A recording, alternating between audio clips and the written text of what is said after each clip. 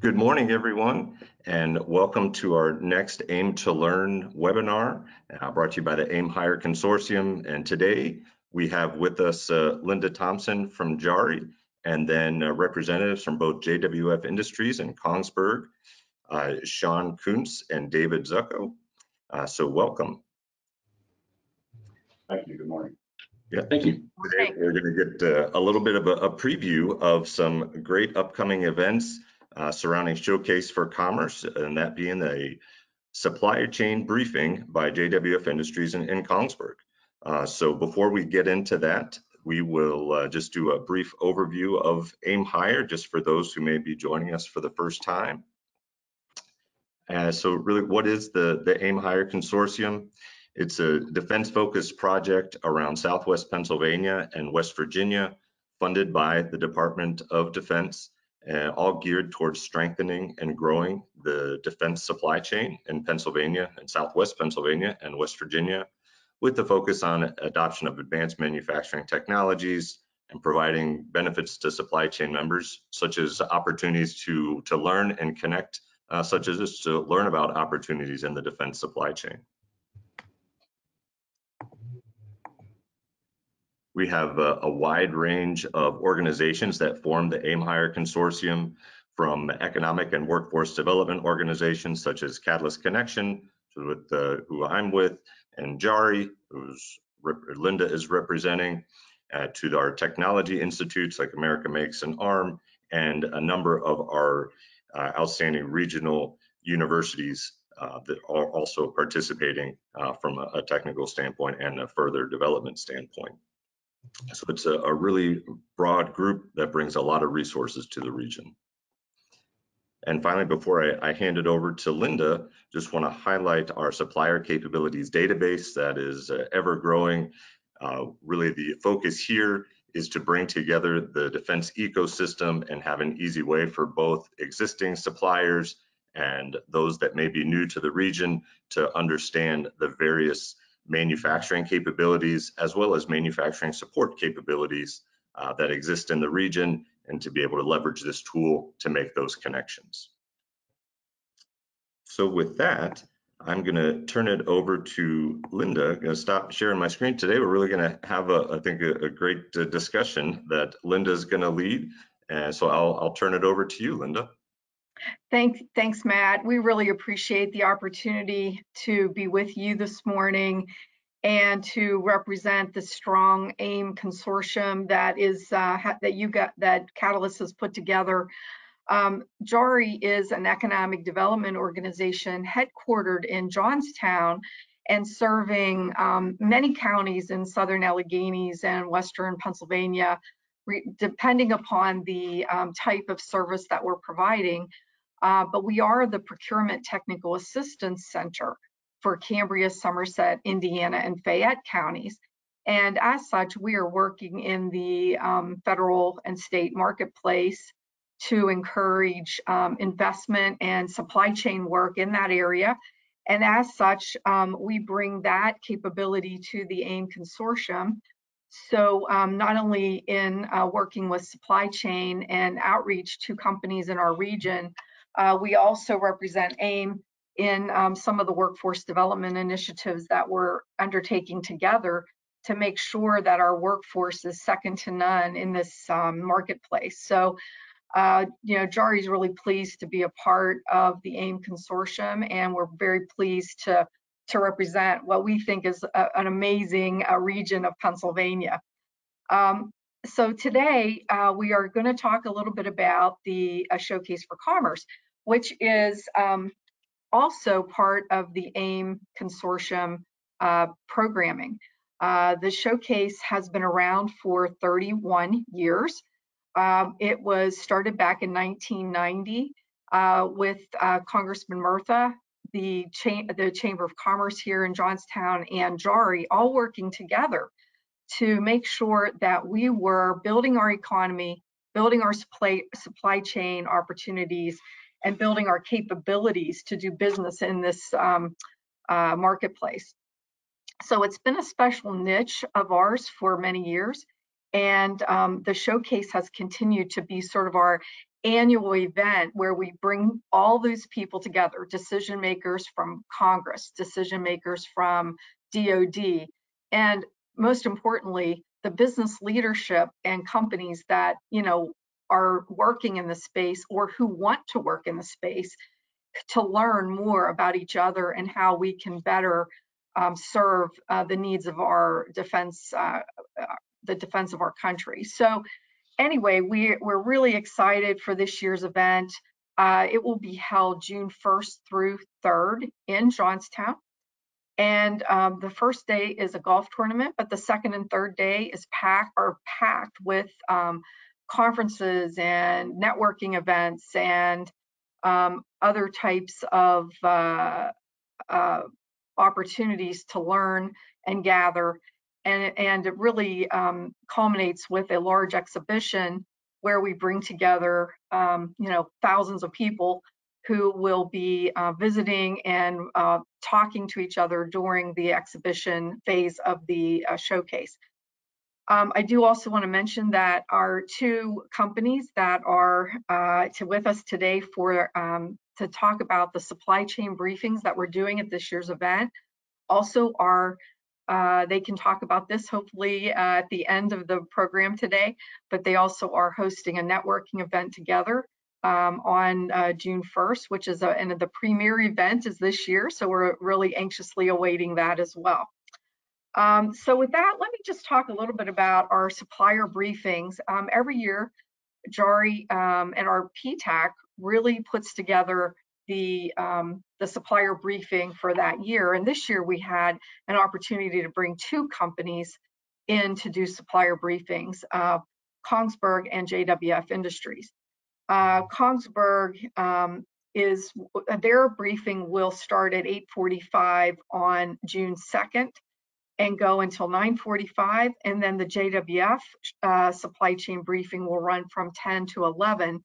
Both of these events will precede our government acquisition leaders briefings, which start at 11:30 that day and go into the afternoon. And then at 4 o'clock, we have the opening ceremonies of our exhibit hall, and that's when we will, you know, all be at the First Summit Arena for the start of the exhibitions. So with that, I just want to briefly introduce David Zucco, who is the Director of Federal and State Government Relations for Kongsberg. And we have with us Shawn Koontz, who is the Director of Business Development for JWF Industries. Both of these guys have been long-standing executives in this field. They are incredible experts at what they do. I've had the pleasure of working with them for many, many years. I won't say how many, because it'll make them look older than they are. And then, you know, we're going to have a little bit of a conversation about, you know, what the supply chain needs are in this industry, how they handle supply chain.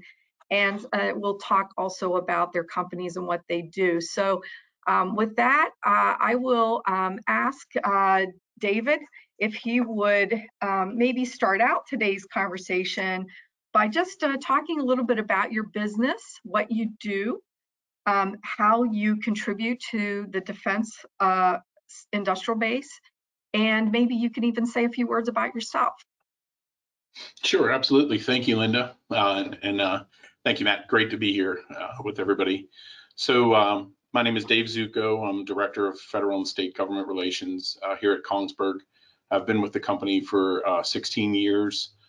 We started in Johnstown in 2005. Our very first showcase was 2006, and that's when I started with the company. So I've been here since the beginning.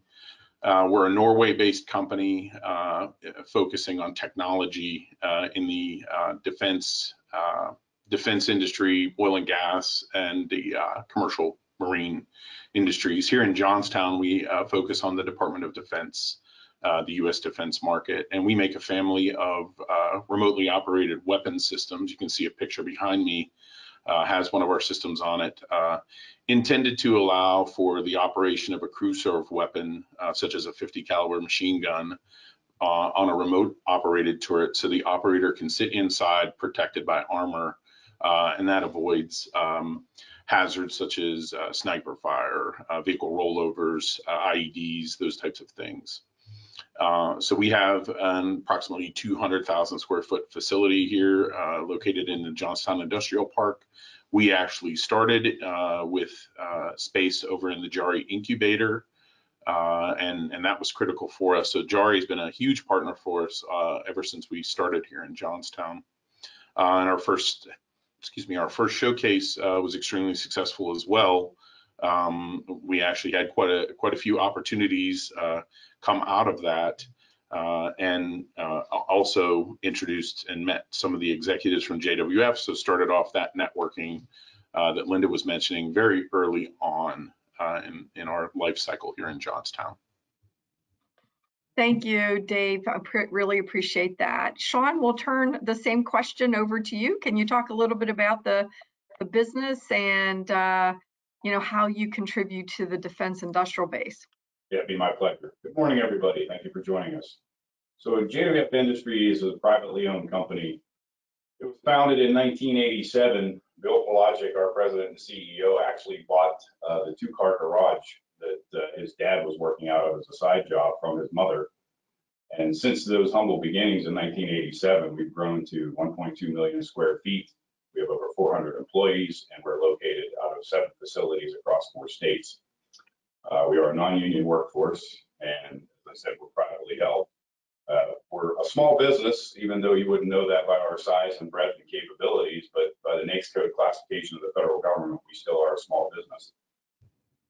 The good news for the supply base is we want to stay a small business and stay under 500, and we bumped the ceiling, over 400 employees right now. We've had a tremendous hiring spree over the last 9 months. We've been very blessed with some contract awards based on some hard work from our folks. We are in the defense, the energy, and the commercial business sector. We actually started out in commercial business. So for those of you that are on the line that are a small business, you may be a few men in a shop somewhere. I'm not privy to who all's on the line, but don't give up your dreams. Keep fighting, keep growing, keep evolving. JWF came from that two-car garage to what we are today. We are ISO certified, we're NASD certified, we're ASME certified. We keep evolving our certification, which allows us to grow in the business sector. We have a lot of great partnerships across the defense business spectrum, including Kongsberg, 15-year history with them that we appreciate very much. And as Dave said, that was all brought together through JARI and through Showcase for Commerce. Showcase for Commerce also allowed JWF to make connections to what was then the United Defense, which is now BAE Systems New York, and they're one of our primary business partners. And so the good news for the supply base there is, we do tend to subcontract different types of commodity operations as, we evolve ourselves. Bill was a welder, so welding is our primary capability, and machining, we have significant machine capability. But we like to focus on the larger machine center operations, and the smaller items, we would subcontract those out to the base as well. On the energy side, we do everything from renewable energy, which includes offshore and solar.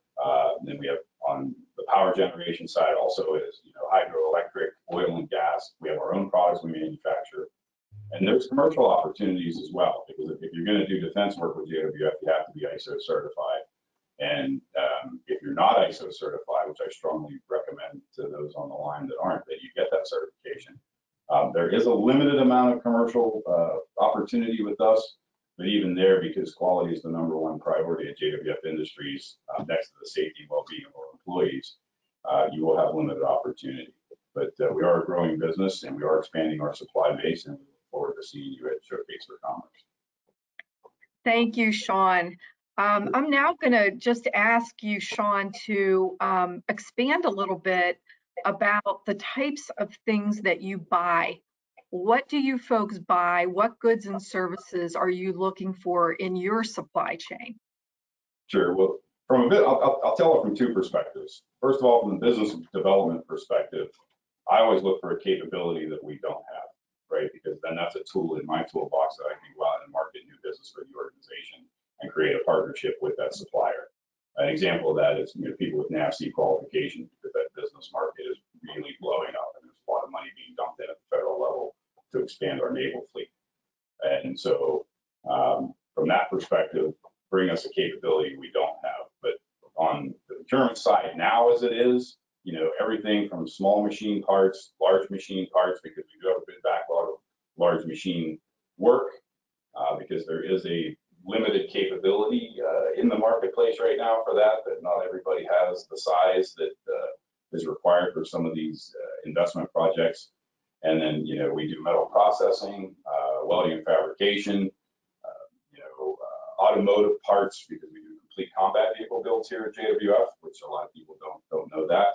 And then, you know, of course, hardware and commercial off-the-shelf items or COTS items. You know, we're always looking for good suppliers for those types of commodities. Plate lasering, forming and bending. From time to time, even though we have 3 paint booths and we've got the largest automated paint booth east of the Mississippi, we at times have surge capacity. Like now, we're at capacity on that paint line, so we're offloading cart painting, powder coating. There's opportunities in our supply base for that right now. Great, that's really good information. I'm going to ask Dave the same question. Can you tell us a little bit about the supply chain needs of Kongsberg? Sure, absolutely. Normally, there are commodities that we're purchasing for the system. We have system components are those commodities that are fairly specialized, like the thermal sensor, the day camera, the range finders. Those types of things are, we typically go out and find those suppliers due to the special nature of those components. But in a more general sense, we're usually looking for machine shops and fabricators. Precision machining is probably the biggest opportunity in our supply chain. We have most of the structure of the weapon systems, typically machined aluminum castings. So we'll have a contractor purchase the raw materials. They could be cast or ingot blocks to be machined, and we basically require full service on those parts. So you would machine the parts, do the surface treatment, and then coat them as well. And sizes range from you know, the very small parts that Shawn referred to up to, you know, a base plate that's 5 feet wide by 6 feet long and 3 inches thick. So it's a pretty broad scope of machine type products that we buy. And then also there's a lot of electronics in the system. There are servo motors and controls, things like that. But a lot of, you know, it's all driven by circuit card assemblies and cable harnesses and things like that. Those are also important commodities for us. Cable harnesses, mill standard cable assemblies are something that we're always looking for, you know, sources for. And then circuit card assemblies and electronics is another area that we're always looking for suppliers in. Yeah, that's terrific. Let me ask you a question that I didn't ask you in advance, so I apologize if this is something you may not have a total number on, but can you tell us about how large your supply chains are? I mean, about how many companies at any given time are part of your supply chain? Yeah, Dave, you want to go first? Yeah, sure. Yeah. So our first tier suppliers, we have roughly say 40 main first tier suppliers, and then each of those probably has 4 to 5 key third tier subcontractors. So, you know, we're probably talking a supply chain of 150 companies, maybe 200 companies, about 700 or 800 employees all throughout the Kongsberg, just for the weapon station systems that we build here. So that's about the size of our supply chain. I think we cover some 24 states with our supply chain. But we have stayed local, and we do look to source locally to the extent that we can. Yeah, that was going to be my follow-up question as to how important that local supply chain is. And I know from talking with a lot of companies like you that it's really important to have a local supply chain for, you know, quality, speed, cost cost considerations and things like that, but you have to have the right type of company to be your supplier. So Shawn, can you comment on that as well? Sure. So, our revenue cycle can fluctuate from year to year based on economic conditions, federal government contracting cycles, and different budget levels.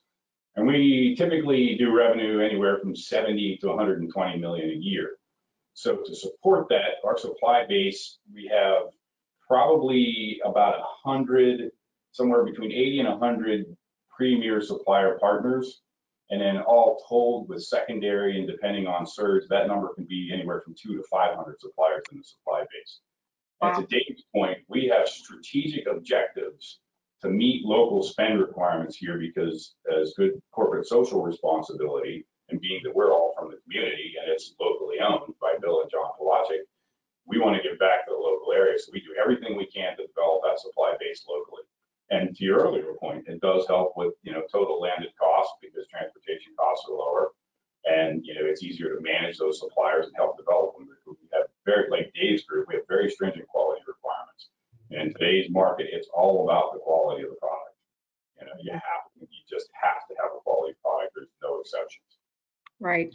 So in that same sense and in that same line of thought, would you be able to just give us a few examples of what you expect from a supplier? And in this case, I mean, Shawn, I'm going to start with you. And you already talked about ISO certification being a key qualification for you when someone's looking at your, to supply your company. What other kinds of things are you looking for? So we actually have a team that will onboard a supplier. We have some folks from purchasing and from quality that will do an audit. They have an onboarding process which they follow. We don't leave them alone. We look for a quality management system. We have some form of a quality management system, and we look for process-based organizations because we're a process-based organization. And it's easy to manage the process. Typically when there's a problem, it's because you had a bad process, not because you had somebody that showed up for work intending to do a bad job, right? So, and we try to teach people how to think like that and how to operate like that, because then, minimizes defects, because we want to push that waste out of the supply chain. So those are the things. If you've got a positive attitude, you have the capability that we need, and you have, some type of quality management system, and a process-based mindset, you can more than likely be onboarded and be successful as a JWF supplier. Thank you. Great. Dave, can you speak to that as well, as to maybe some examples of requirements that you like to see in your supply chain? Sure, absolutely. And not by any coincidence, it's going to sound very similar to what Shawn said. That's because that process works. So yeah, we're very much a process-oriented company. We have, and this is a little bit of a preview into what Jared's going to speak to at the supplier briefing next week. Our supplier quality assurance requirements. That's the main document, the guideline, the roadmap for each supplier that is looking to get onboarded, of how you accomplish that, how you achieve the goal of getting qualified to be a Kongsberg supplier. And that covers leadership within the company, how human resources are managed, physical infrastructure, tooling, facilities, equipment, IT infrastructure, cybersecurity, extremely important these days in the DoD world. We'll evaluate, and we have the same type of team that goes out to qualify suppliers. We're looking at your everything from your manufacturing processes, your management, to how your social responsibility in the community. Norway is a very forward-leaning country when it comes to environmental compliance and being friendly to the environment. We look at all of that stuff. So yeah, it's a pretty rigorous process, and if you've gone through AS 9100 certification, you should be well prepared to embark on that journey. We do require an ISO certification at a minimum, because short of that, we've found that companies really struggle, even the AS companies struggle to get through the process. But you got to have a process, and certifications, externally certified processes, we can look at that pretty confidently and feel like you're going to get through and become a supplier to Kongsberg. And just to add to earlier comment that we made, local is better. When you are talking to the operations and procurement folks, they would like the supplier right next door as well as engineering. So, you know, if you can be in a community or come to a community or be close to a community like ours and have primes like Kongsberg and JWF to approach with the expertise that you need, we prefer to work with local companies. And just to plug JARI and the PTAC a little more, wonderful job with going out into Somerset County and Indiana County, and Bedford, I think, is the other, where the entire counties are now federal hub zones. That was huge for us. We're a large business. We have to submit subcontracting plans for every one of our contracts. I'm one of the SBLOs here. So that's very important to us, and that gave us a whole offering of local companies with this hub zone certification that gets us credit. It's a local close supplier that we can work with and efficiently troubleshoot problems and get deliveries, and you know, they can run over here, we can run up there. It just works out really well. So I think this region has a lot to offer, and looking forward to seeing all of that next week at Showcase, and hopefully see a lot of you folks there too. Thank you, Dave. Thank you, Shawn. Matt, do we have any additional questions or time, or are we Yeah. at our, yeah. Just had we are coming up to the end of our time, and I do want to thank you all for joining. But we do have one question. You mentioned cybersecurity, Dave, and given some of the changes and the uncertainty surrounding, like with CMMC and some of kind of the starts and stops, how do you as prime contractors manage that uncertainty, but then still work with your suppliers to make sure they're where they need to be? We've taken a very forward-leaning approach with our subcontractors. When you're a supplier to Kongsberg, it's not, we're not just, you know, buying the cheapest things that we can buy, and as soon as you don't offer the cheapest price, we just get rid of you. It's a partnership. We've had suppliers on board here since the beginning. So, and this is our general approach with a lot of things. Export compliance was another, new for a lot of local companies working with a Norwegian company. So what we did was we engaged a consultant, and we had a number of conference calls with our entire supply chain. And that's European suppliers, which is completely foreign to, as well as US suppliers, including many small businesses. Because our fear was that we were going to lose a lot of companies were going to get out of the DoD business because of this is so onerous.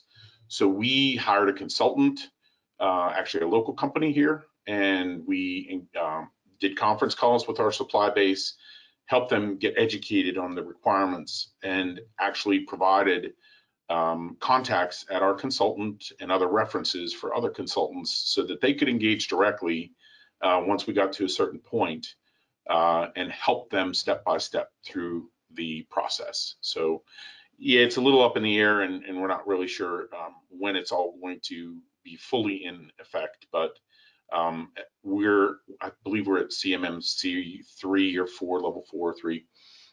We strive to get our suppliers to achieve that same level of compliance and kind of stay lockstep with us as we work through this process.